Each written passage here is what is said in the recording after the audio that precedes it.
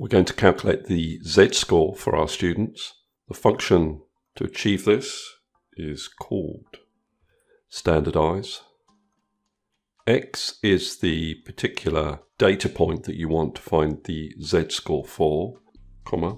Mean is the average of your entire data set. So I will select all these marks and I'm going to fix that reference because I want to copy this formula down. And to fix the reference, you can use the F4 key at the top of your keyboard and that will put the dollars in. If F4 doesn't work, then type the dollars in, close the bracket, comma.